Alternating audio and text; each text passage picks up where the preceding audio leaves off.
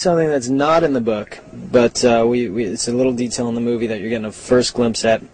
It's a spider on my head. It's a family crest, the Cullen family crest, and each one of us carry it. So mine is in a form of a ring, and some of the kids have it on as a bracelet, and some have it as a pendant, and so each one of us carry the family Cullen crest. But yeah, it's a little detail that you're getting a first glimpse of that's not in the book, but it's in the movie, right there. Does the crest mean anything? What's on there? You know, it's just symbolizes the Cullen family. Is it like a snake, or what exactly is going on? I think it's a lion. I see like shamrocks or something. It's a lion. Oh.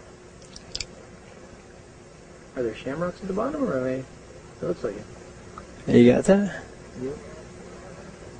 And did Stephanie or anybody explain to you why there's a lion? And well, no, it's not in the book. It's just something that I think Catherine came up with, and we all thought it was pretty cool, and we all decided like what our character would wear. So like I decided mine would wear a ring, and it would double as a wedding ring, and some characters thought, well, I'll have a choker, and some thought, oh, I'd wear, you know, wristbands. So they had them all made. It's pretty cool. That's very cool. And I would think once you slide that on, you totally get into character. I'm so in character right now, it's ridiculous.